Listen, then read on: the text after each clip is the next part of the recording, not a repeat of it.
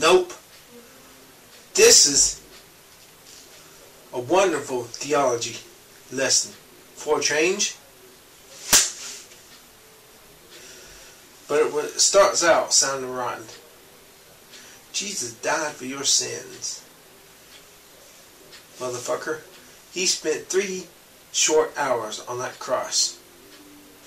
Whereas the normal person crucified would stay there for days and days and days and days suffering.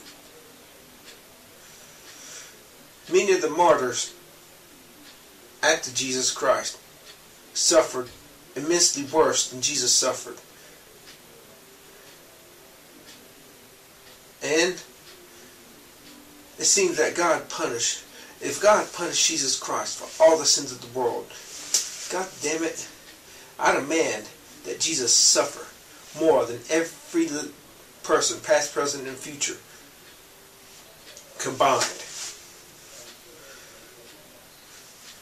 No, but did Jesus got to eat 3 short, pitiful hours on that fucking cross? Come on. Was it all? But I suddenly feel a sense of hope. Dr. D. James Kennedy, the late, back in the 80s, or no, early 90s, he was preaching about Jesus' crucifixion. He said Jesus suffered things on that cross that the human mind cannot possibly imagine nor comprehend. Oh? Like what? Well, I was reading Bill Weiss's book, 23 Minutes in Hell. And in this book, he says he cannot tell whether it was a vision or whether it was actually out of his body. But he said he found himself in hell. Ow, I climbed a tree and I got this goddamn hernia. I need stem cells, or I need to fucking kill myself. He was in hell, and he knew he was going to be there forever and ever and ever. And the hopelessness and despair, utter misery. But then Jesus comes down, and suddenly he remembers that he was a Christian. Now, what had happened is that Jesus wanted him to feel what every person in hell feels, knowing they're going to be there forever. So he caused them to forget that he was a Christian. What if Jesus Christ on that cross, my God, why hast thou forsaken me?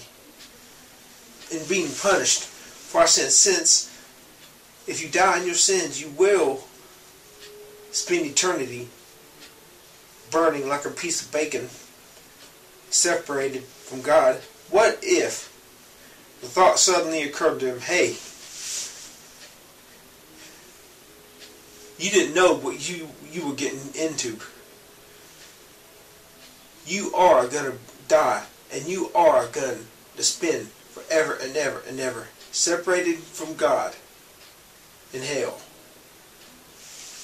And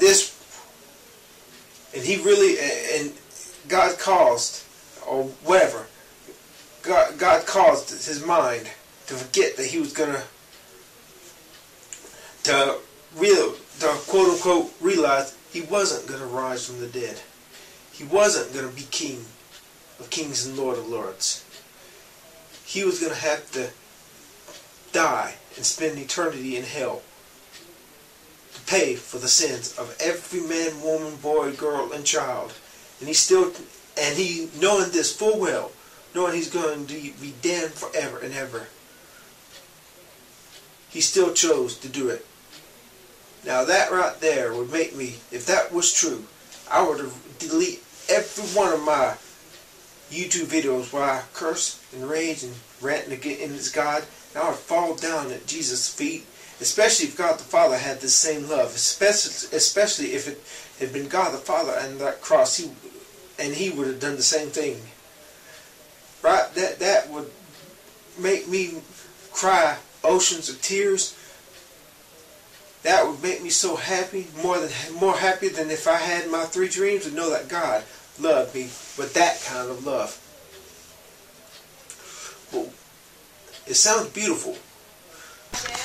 Anything less, any love less than this,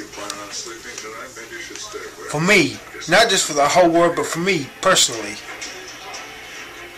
is unacceptable, because it's not God's best.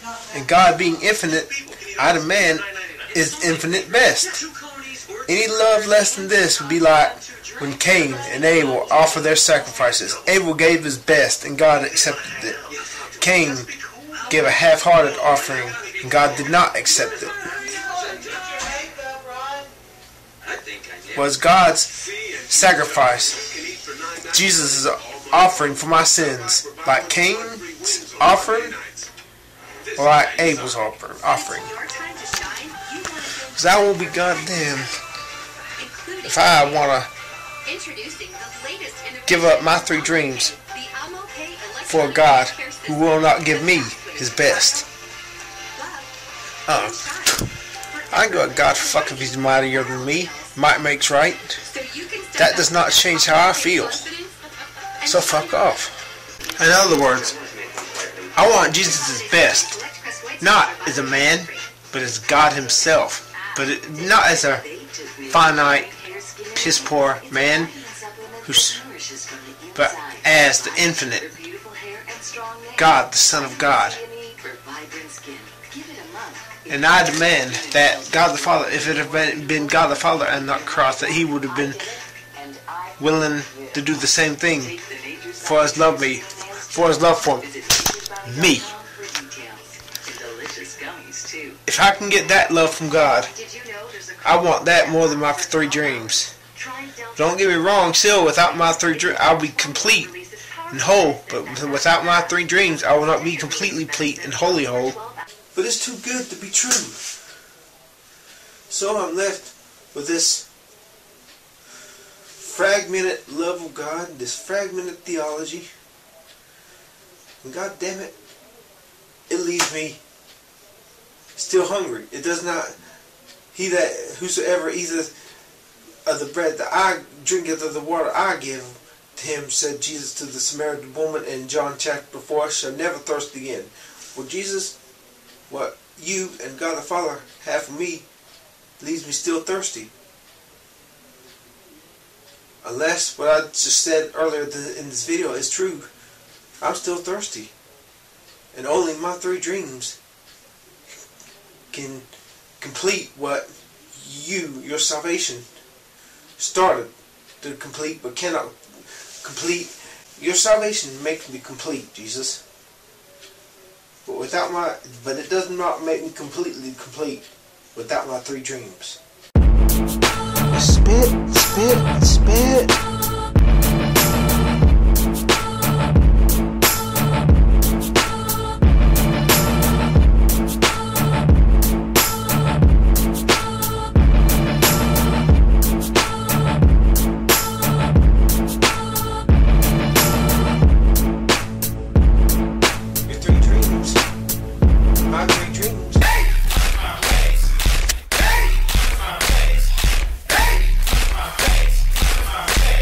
Your salvation makes me complete, Jesus.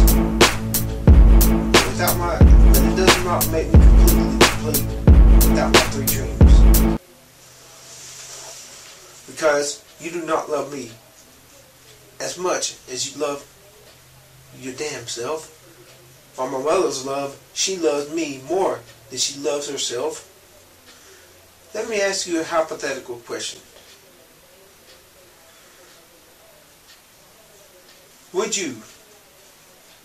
Would under any circumstance, I understand that as God, you cannot self-terminate. It goes against your very nature. It is against your nature. But would you, if you were a man, what if God was one of us, came down here to earth? Would you be willing? Would you jump in front of the bullet to save me from dying? If you knew that when you died, lights out, game over. Would you love me as much as my mother loves me, God? Because I don't believe you do. And for that, I hate you.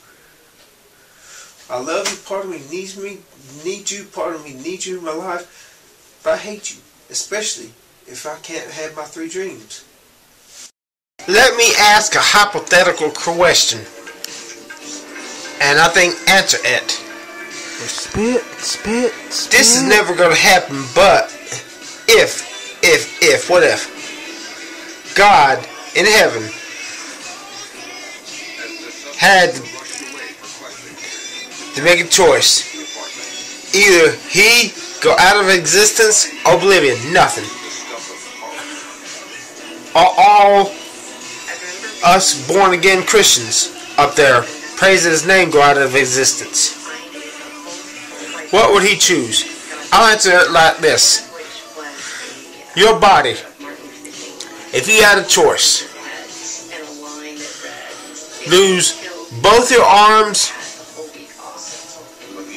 and both your legs, or lose your head, which would you choose to do? You see, the thing with life, hate abhors death. Life, the nature of life itself is to prolong itself perpetually. God, being whole, being complete in himself, to be completely God, he cannot become less than what he is, or he's not God. Spit. God cannot self-terminate, in other words. Because if he did that, there would be nothing left. There would not even be darkness. Close your eyes. There would not even, what do you see? Nothing. There would not even be that. Pretend you have eyes in your back. Open them. What do you see? Nothing. That's what there would be. Now, hypothetically speaking, if God could terminate himself, his existence, go out of existence, and the born again believers would go on forever being good, holy, righteous, pure, without evil, without death, without the element of death, sickness, or bad. But if God was the right arm and the born again Christians were the head, that is impossible. But just say for the sake of argument, then God would be willing to, would rather he go out of existence and we go on living than we go out of existence and the whole, and there be absolutely nothing, no life, no light, no light, whatever. This is what I believe. When you love something, you become one with the object you love. David and Jonathan, their best friends, he loved them as his own soul. In the Hebrew language, I think they were knit together as one. When you love somebody and they hurt, you hurt because you are one with them in your heart. And when God loves you, I think you get the picture. To love someone is to make it you expand yourself and you become the person you love. And that's why it feels so good to love somebody else. Because you're expanding yourself. It's God becoming bigger. God who is infinitely big, becoming yet bigger.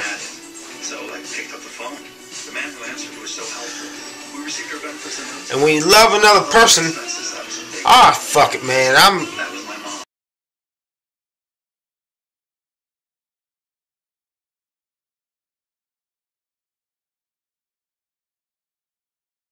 Well, spit, spit, spit. Need to go now.